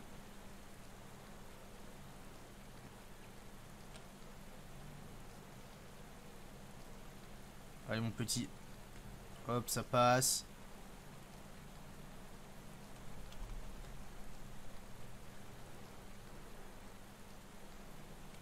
Qui arrive. Vas-y, arrêtez. Quand nous en avons douté. Ouais, je vous connais, hein. Si, vous avez tous douté, hein. Mais Styrøsberg est plus fort que vous le pensez, hein. Voilà, les parties chiantes, c'est passé. Bon, par contre, maintenant, faut reprendre l'échappée parce qu'il y a 4 minutes avec toutes les descentes. Attention, faut que certains mettent en route, ça chute. On est bien placé.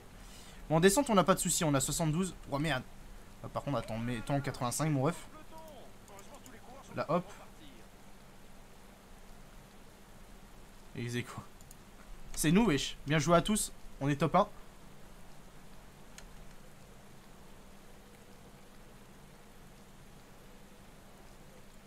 Reste 70 bornes. Ouais, mais bon. Là, ils vont être full bas hein, devant, je pense. T'es mal, notre pote, là, le garde.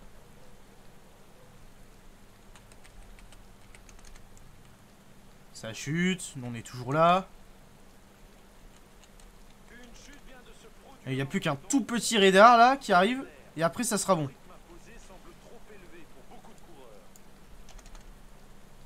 Ça chute encore.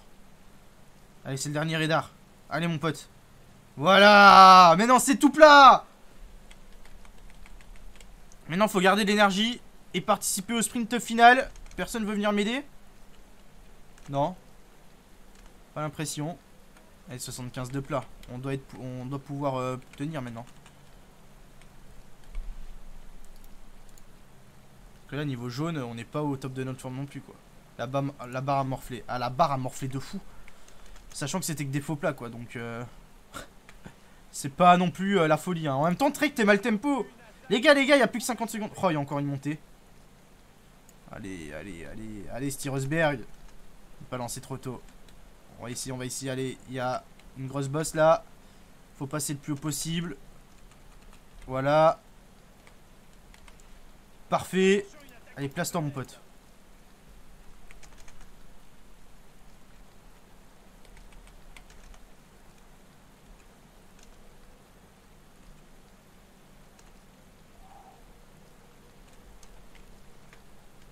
Allez.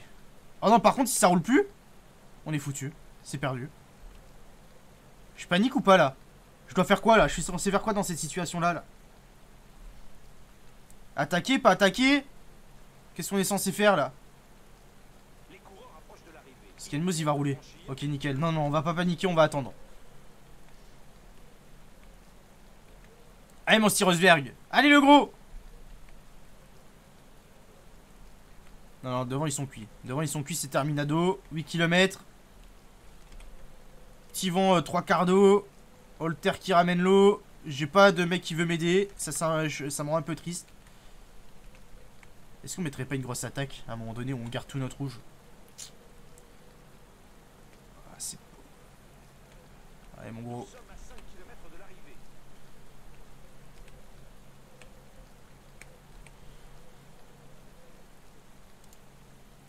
Ah, Cornissen, il a pris ma roue, le salaud.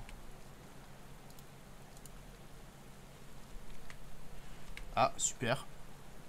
Ça s'arrête, je sais pas ce qu'il fout. Galopin est là.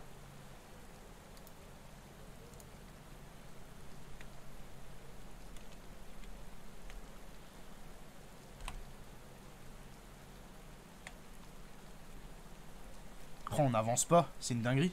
Allez. J'ai bien lancé, hein. On n'a pas le niveau d'aller les chercher encore devant.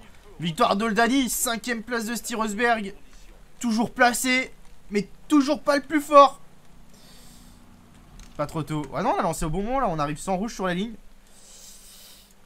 Dommage, peut-être avec un poisson pilote, vu la... Ta bloc. Non, il n'y a eu aucun bloc, hein. Juste, on est moins rapide, hein, c'est tout. Peut-être qu'avec un poisson pilote, ça change. On est mieux placé, on est mieux emmené, mais vas-y. L'axel affreuse. Ouais, non, là, c'est l'axel qui fait toute la diff. Hein. C'est l'axel qui rend affreux le truc. Ce n'est point grave. Maillot vert 3ème. Maillot blanc 5ème. Bon, bah écoutez. Peu d'accélération. Plus 14 points. Sicile. Ciao. Est-ce qu'il n'y a pas des trucs à rajouter? On n'est toujours pas niveau 6. C'est une dinguerie. Tour du Jura, non. Astouri, non. Ça, non. Bah écoutez, on va aller au 8 mai. Hein. Bon, ça avance vite, mais je peux faire aucune course, quoi. On va aller faire la petite classique à domicile. Est-ce que notre première victoire ne viendrait pas à la maison? En Norvège? Est-ce que c'est pas ça le... Peut-être, hein. La victoire de Joao devant Tony. J'espère que l'axel va monter en même temps que le sprint, par contre. Parce que si on se retrouve à 82 sprint avec un 73 d'axel, ça va être abominable, hein.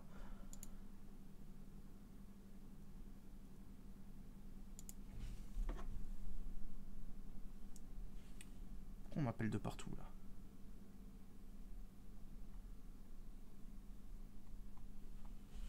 Alors, boum. On va faire le tour national. Ah non, le tour de Norvège, ça sera pas pour maintenant. Hop, petite classique. On va avoir les points du mois. Du coup, on va passer niveau 5. Il va y avoir le up. Et ça, c'est cool. Cible en vrai. Bah, le problème, c'est que pour le moment...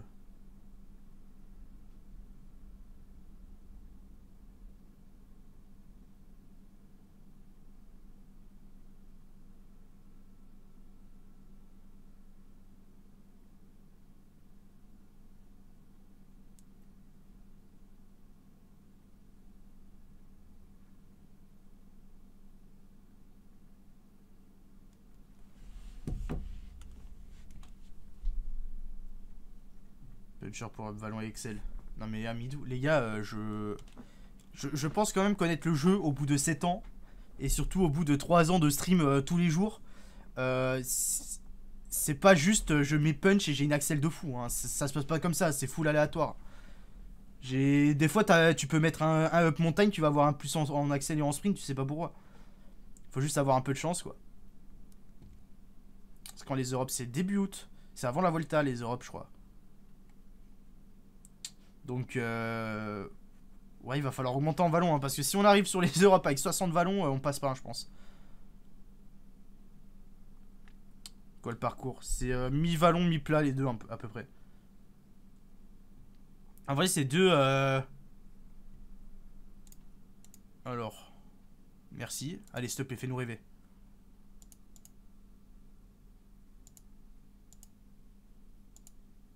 Bah oui, t'es ma puncher, il n'y a aucune diff, hein. Juste l'axel monte pas, c'est une dinguerie. Putain, on va se retrouver avec un sprinter qui avance pas, quoi. La loose.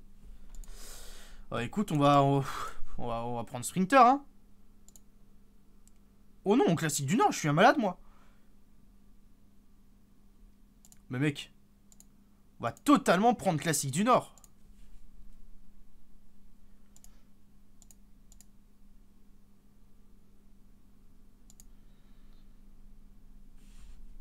Voilà, on part sur classique du Nord, boum. Alors là, on prend quoi? Là, on prend... Est-ce qu'on va focus le pic? Hop, alors contrat... Comment dire qu'on s'en branle? Du coup... Hop, Team Yukio, let's go. Vu qu'on va rester chez UAE. Chez UAE. Pas encore. Bientôt peut-être. Mais toujours pas. Là, on est toujours chez une EX. Alors, par contre, avec les stats qu'on a là, 74 pavés, 75 de sprint, est-ce qu'on n'irait pas chercher notre première victoire à domicile? En plus, il y a du pavé. En plus, il y a du pavé en Norvège. C'est pour nous, les gars. La première. J'espère que vous êtes prêts à y assister à la première victoire de Styrøsberg. Je l'annonce en avance, c'est maintenant. Vous pourrez dire dans 6 ans qu'on aura gagné 14 maillots verts. On y était. Ici, en Norvège.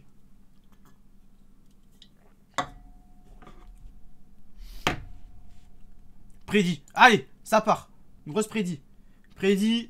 Victoire. Oui, non. 1 minute. Boum. C'est parti. Est-ce que Styrøsberg va s'imposer à Ringer en Norvège pour cette classique? J'y suis. J'y fus. C'est parti. C'est en haut du chat.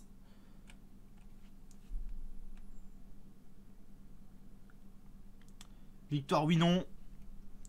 Ringer RECHERCHE GP. Alors, nous sommes là avec 74 pavés, 75 de sprint. Et, oh bah. Est-ce qu'on annulerait pas la prédit? Hop, hop, hop, vous avez rien vu? Putain, il y a vraiment beaucoup de monde. Waouh, VDP, Van Aert et compagnie. Ouf. Waouh, le monde qu'il y a. Incroyable. Incroyable, il y a vraiment beaucoup de monde, les gars. Franchement, faites gaffe à sur quoi vous misez. Hein. Il vous reste 10 secondes.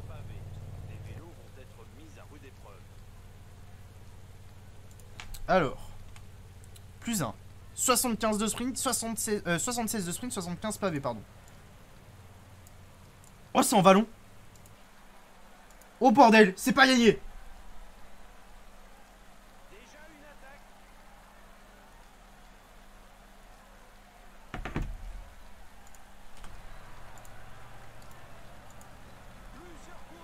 Super, je me casse. Oh, il y a Warren Skull qui m'aide en plus. Mais non. Incroyable.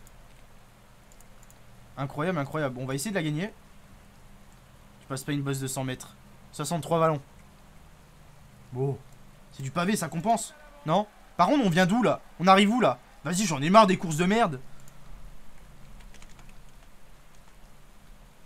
Mais non, sont tellement refaits. Mais non, ça part sur quoi comme cote là? On part sur une grosse cote là? Ah oui, d'accord. Arstro, à tout moment, on peut partir sur une fraude. On s'arrange en MP et je te fais passer une cote à 4. Si tu vois ce que je veux dire. Arstro, dis-moi. Il y a moyen que malencontreusement, au lieu d'attaquer, je m'ai gardé position effort 15 sans faire exprès.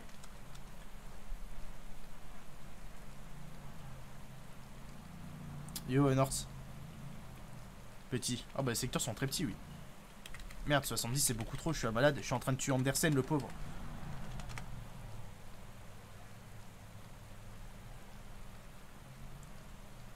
Une seule solution, la corruption. Allez-y, hein, les gars. Le temps est arrivé. Toujours pas. Peut-être maintenant.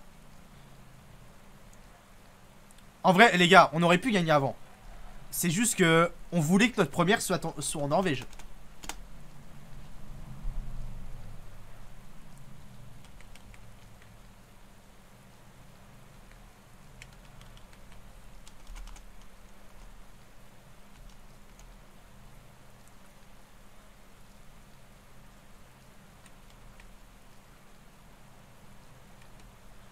Toi, vous en faites pas les gars. Regardez, on se concentre, on dit pas un mot. On se contentera de laisser parler le succès à notre place. Oh, incroyable la phrase. Phrase de fou. Je suis trop fort. Yeah, c'est beau. Ouais, maintenant il faut que ça up en physique et en axel surtout quoi. Parce que vas-y, l'axel c'est une dinguerie. Hein. L'axel c'est un peu chiant. Let's go payer l'orga. Let's go. Petit billet à l'orga. Bon après on n'a pas encore beaucoup de thunes donc on verra l'an prochain pour payer les orgas. Là pour le moment on peut pas encore.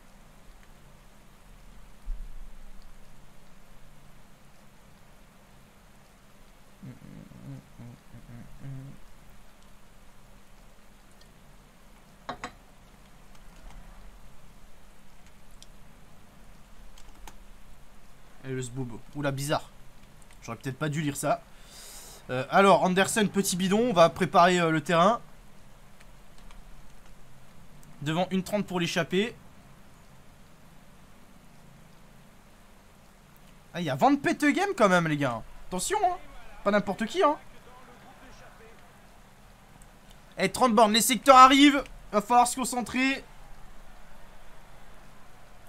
Le secteur de Landebakken. Alors, il doit y avoir des bâtiments, mais il y a eu une tornade, les gars. La Norvège a été rafalée d'une petite tornade cet hiver. Les bâtiments du bord de mer ont été rasés. Ouah, mais c'est infâme. Oh, c'est du 3 étoiles. Oh, on est trop fort, regardez. La puissance. Il est trop fort. Il est monstrueux, il fait 3 mètres de haut. Styrøsberg, tu vas où?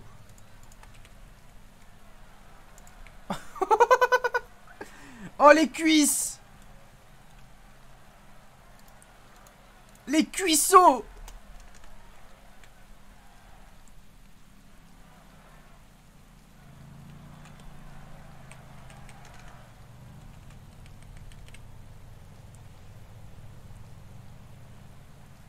Merde. Mes 2 collègues se sont barrés. Merde. Attendez-moi.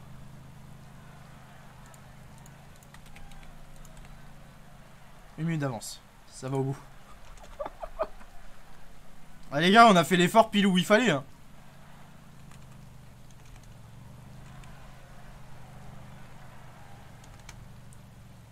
Allez mon gars.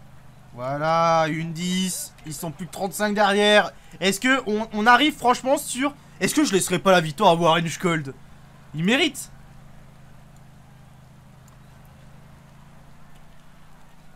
Je demande la VAR. Non, il ne mérite pas. Vous me dites, hein, est-ce que Warren Scold mérite, les gars? T'es fou, bien sûr qu'il mérite. Allez, viens dans ma roue, je t'emmène, mon pote. Non, c'est pas le bon. Hop, hop, hop. Voilà, on emmène Warren Scold. On emmène Warren Scold, il mérite de fou. Ici, on est poisson pilote. Warsted Med, j'emmène Warren Scold et on le fait gagner, je vous le dis. J'en ai rien à foutre de l'après-midi. On gagnera plus tard. Je pense à tes points, c'est pas grave. Ici, on aime nos équipiers. Tout le monde semble être d'accord pour que l'étape se dispute au sprint. Allez, Warren Scold, tiens, bon petit.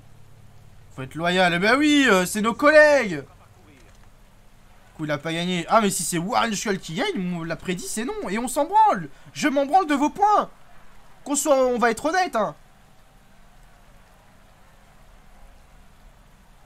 Ah, l'an prochain. Non, non, non. Non, non. L'an prochain, ils seront plus là. Warren Scold, il va venir s'imposer, mon pote. On va rester calé dans sa roue.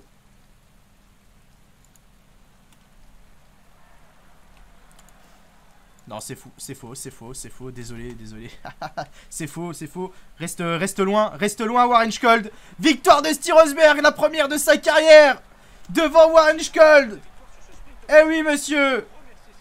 Oula, petit wheeling de victoire, ça. Eh ouais, petit qui a cru. Personne n'y a cru. Eh oui, première victoire de Styrøsberg à domicile au Ringerike GP. Est-ce qu'on était sur la prédit la plus utile du monde? Non. Clairement, on vient de faire un braquage. Let's go. On a braqué l'FC non, les gars. Eh oui, c'était free win. On a fait genre que c'était compliqué. Ils ont tous mis des points. Et boum, à la poubelle.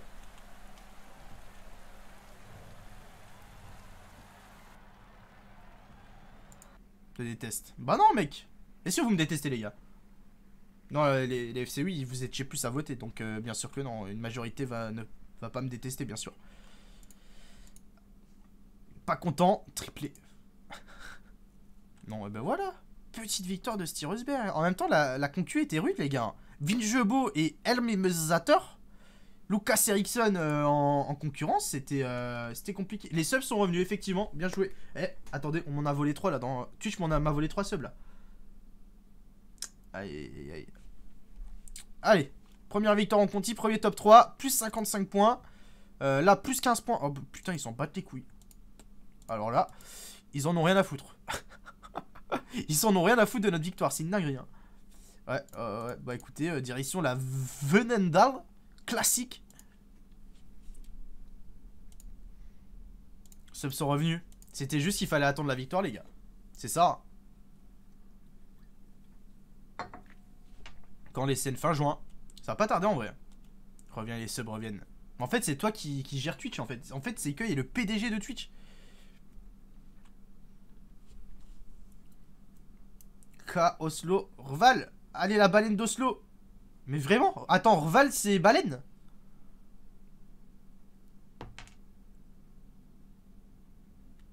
Voilà. Oui, bon, après, vu la cote, vous avez pas repris des basses. Mais vas-y, c'est toujours mieux que rien, quoi.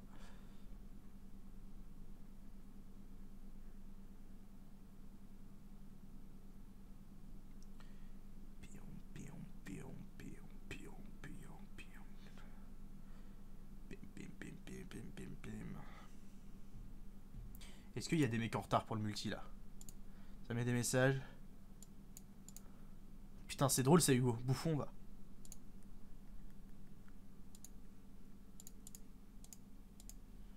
Hop.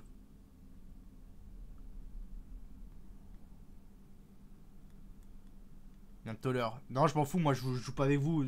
Nous ici on reste avec Styrøsberg, on est mieux. Non, non, je vais pas venir avec vous pour être triste à la fin de la soirée. Vous êtes fous quoi. Non, non, ici on gagne des sprints. Alors, waouh. Bon là c'est pas la Norvège. Là il y a Wout van Aert, il y a Mathieu Van Der Poel, il y a Colibri. Bizarre. Prédit. Non les gars, là c'est... Le problème là c'est que c'est free win, donc on va pas faire des prédits où c'est free win, on fait des prédits sur les courses où il y a vraiment de la concurrence quoi. Pour pas que ça soit, tu vois, ça soit corrompu. Alors on est même pas leader, c'est qui leader? Personne. Excellent. Kinator. Ouais c'est moi wesh.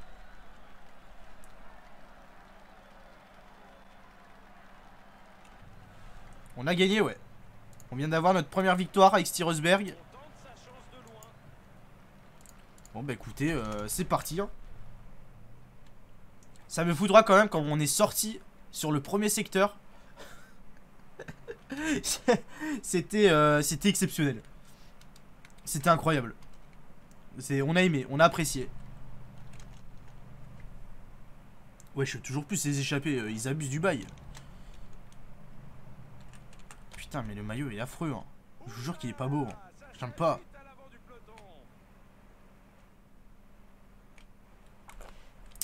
Pas fan.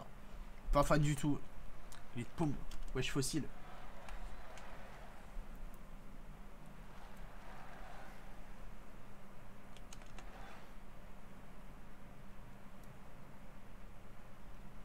Alors, mon petit Styrøsberg. Est-ce que... Franchement, va falloir qu'on passe un cap. Hein. En vrai... Oh non, j'allais dire en vrai on peut les taper, mais... En vrai on a la même note de sprint que VDP. Hein. 75, 75. Bon après, autour, les notes autour sont pas les mêmes. Magenta. Ah ouais, de fou. Le maillot des féminines chez... il est 20 fois plus beau. Mais c'est comme... et les maillots des féminines cette année, ils sont incroyables. Hein. C'est comme FDJ... Ouais, FDJ Future Aquitaine là, incroyable. Il est exceptionnel. Je le trouve trop beau le maillot des féminines de FDJ. Merci Ketao pour les 2 gifts. Bienvenue Quentin et Dridri. Bienvenue à vous.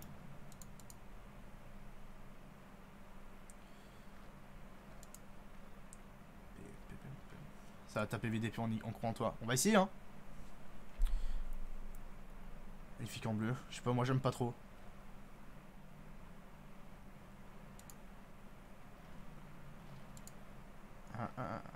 Faux. C'est faux. Bonjour faux.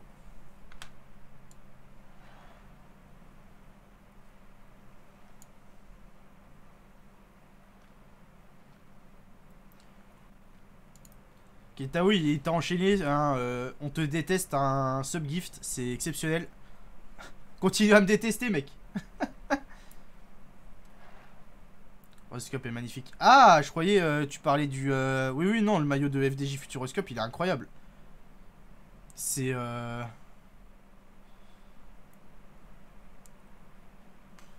Incroyable. Juste, il n'y a rien à dire de plus. Hein. Dû changer son maillot car toutes les équipes dans le tour les ont copiés. Ouais, chez les femmes, ouais. Je savais même pas quand Dishlek avait une équipe féminine. Je n'ai des points au courant.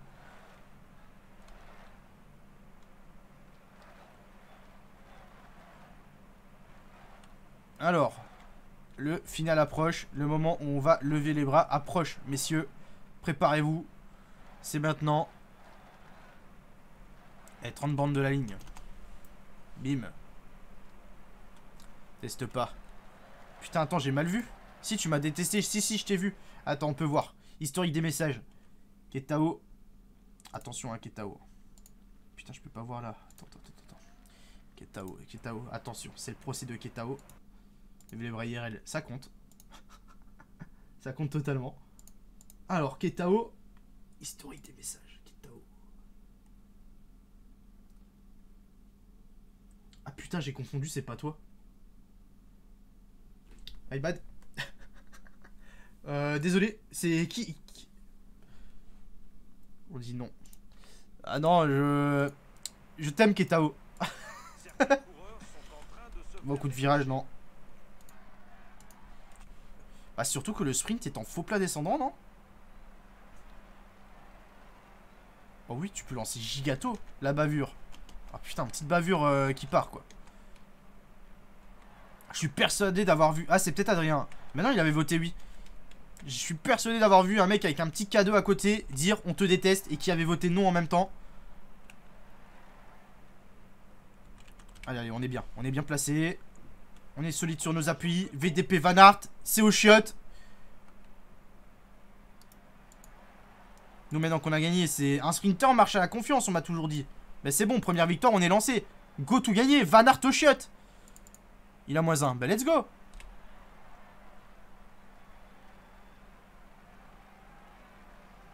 Alors, 10 bornes. En prochain, non. Bavure, bravo. Non, non, non, non, ouais. Au calme. Il y a ce bon vieux Virgile devant. Vraiment un bœuf. Parle de qui là? Du mec à la cam ou du cuisseau là?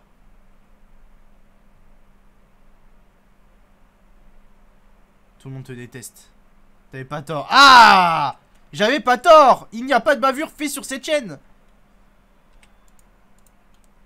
Attaque de colibri. C'est parfait, il se crame. Incroyable. Oh, je dois éternuer.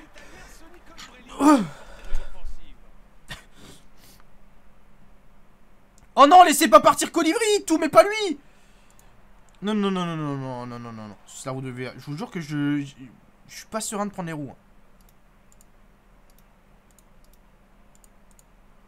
Prendre les roues, on se fait terminer en deux avec un niveau rouge à chaque fois. Oh, la flamme rouge est complètement cassée. Allez, allez, allez, mon Styrøsberg. Oh non, colibri qui va gagner! Oh, vas-y, je suis trop triste.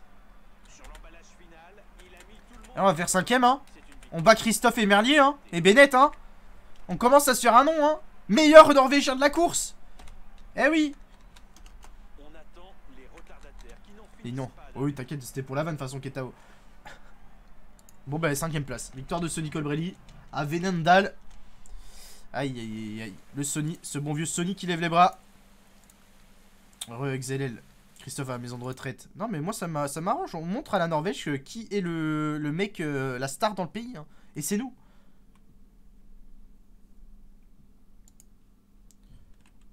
Hop, 21 points. Est-ce qu'on peut se rapprocher du niveau 6? Rune Umkorn. On l'a fait, je m'en fous. On ira jouer en multi après. Je serai en retard de 10 minutes. Cette fin d'étape. Non, non, non. Ici, il n'y a pas de repos entre les 2 jours. Ici, on s'en fait une dernière. On s'en fait une dernière face à Trettin et Mathieu Van Der Poel. Let's go! Non, non, on s'en fait une dernière. Dernière course. TV2 Norway. Yes, of course. But I speak very well Norwegian. Yes, yes, yes. I am a big cyclist with a very hard objective. Yes. Yes, yes. The European Championship is my objective principal for Août. Yes. For Augustus. Yes. Yes, yes.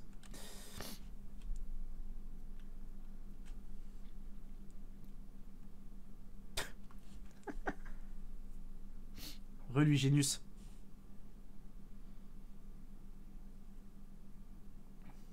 C'est sur le point romain. Je sais même pas comment on dit août, c'est terrifiant.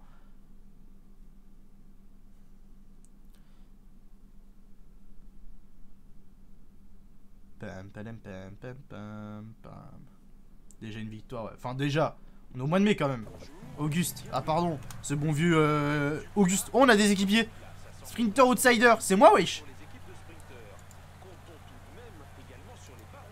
Augustus, mais attends. Ah, c'est peut-être en néerlandais, Augustus. Attends, j'ai un cours de néerlandais qui vient de refaire surface dans mon cerveau, là.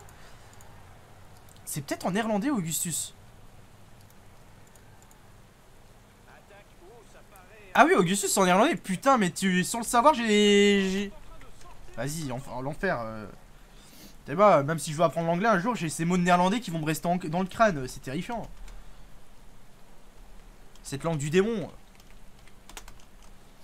Nabil Fekir, c'est moi, wesh. I recoup the ball. I take the ball. Memphis, give me the ball. And I shoot. Thanks. Le trilingue. Bah, c'est ça qui est chiant en fait quand tu gères trop de langues comme moi. C'est que tu confonds, tu vois. Du coup, ça fait genre tu connais pas, mais c'est maîtrisé. C'est juste que malheureusement, ça s'entremêle.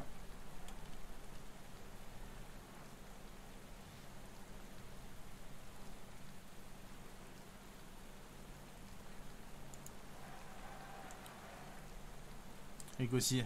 Non, j'ai jamais appris l'allemand. De toute façon, l'allemand et le néerlandais, c'est la même chose, c'est un copier-coller. Ces bons vieux empereurs allemands, ils ont fait que CTRL-C, CTRL-V. Bon, je sais pas c'est qui le premier, mais vas-y. Le second, il a fait CTRL-C, CTRL-V. C'est une dinguerie comment c'est la même chose. Mais au goût de passe, putain, en vrai, il avait sorti un banger hein, comme interview, le Nabil. Est-ce que son niveau d'espagnol... Est-ce qu'il y en a ici qui regardent les matchs du Betis et les interviews? Est-ce que son niveau d'espagnol est aussi magistral que son niveau d'anglais? Enchanté. Eh, c'est une dinguerie. OBS, c'est de la merde. Fuck OBS. Non, non, non, c'est un scandale, c'est un scandale. C'est bon, on te revoit. Non, mais j'ai pas eu de problème de call, les gars. J'ai pas eu de problème de PC non plus. Juste OBS, j'ai dû relancer OBS. Sans raison. Écoutez, c'est comme ça. Hein. Genre, j'avais la couche, juste ça voulait pas relancer. Ça mettait 0 de débit vidéo et même en coupant, en relançant le stream, ça relançait pas. Du coup, j'ai dû relancer l'appli. OBS à la douche. Fuck OBS. Scandaleux. Juste un scandale absolu.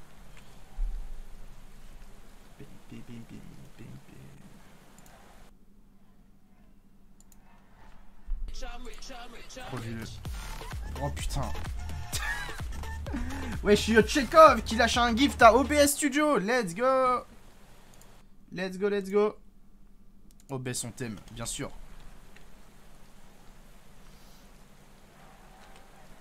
On adore OBS. Oh, c'est pas grave.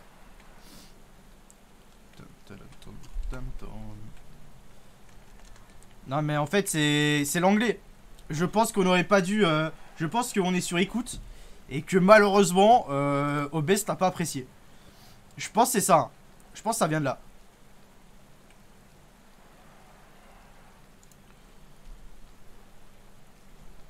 Mais Arthur, ça va toi ton PC? Il est pas mort toi ton PC?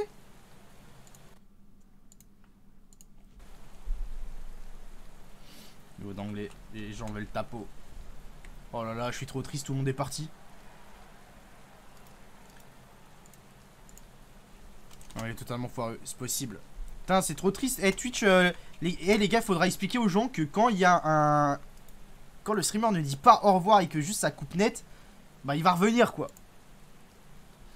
Parce que j'avoue que pour un crash de 38 secondes, on était 400, on se retrouve à 150 parce que les 250 autres ils peuvent pas attendre 10 secondes, c'est... Je suis triste.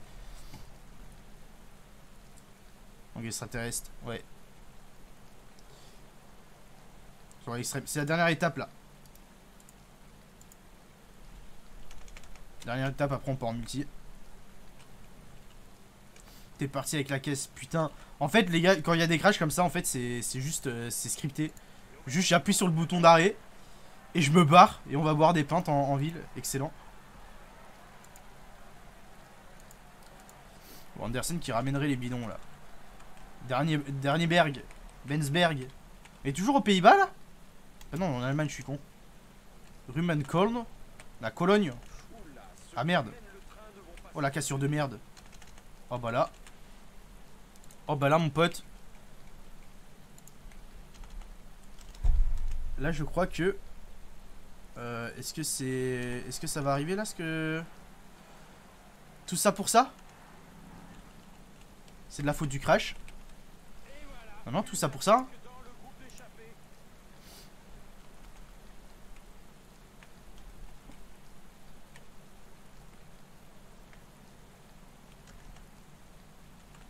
Allez, mon Styrøsberg. Mais là, je suis foutu, là. Faut que je fasse le jump. Faut que j'essaye de faire le jump, sinon c'est finito.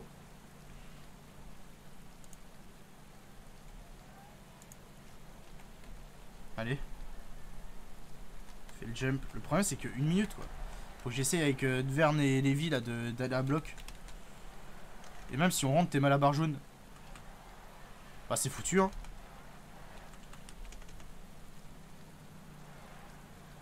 Finito pipo. Ok, on remballe, on rentre à la maison.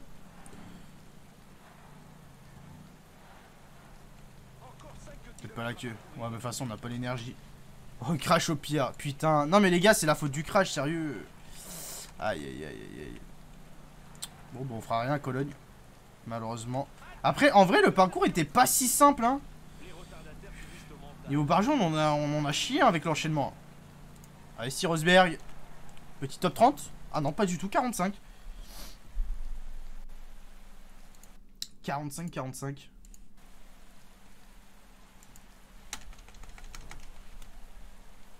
Je peux pas finir sur ça. Si, vous êtes fous. Déjà, je les ai fait attendre 10 minutes. Non, après le multi, il y a 6 étapes à faire aujourd'hui. Il y a tout le final à faire. Donc, si on veut pas finir à 2 heures, il faut qu'on commence là.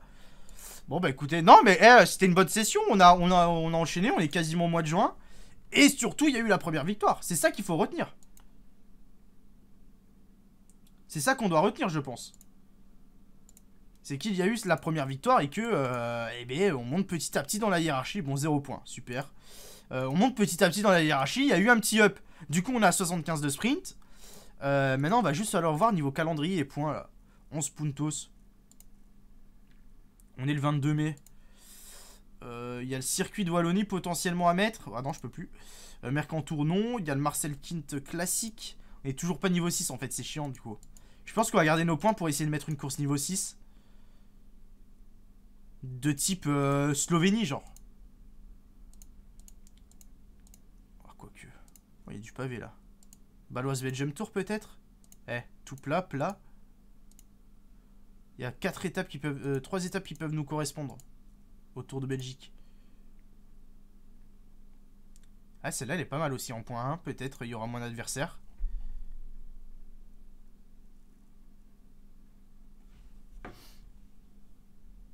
Bon, bah écoutez. On verra bien pour la suite des aventures du Styrøsberg. On va partir en direction, messieurs, du multi de l'extrême. De la fin du multi de l'extrême.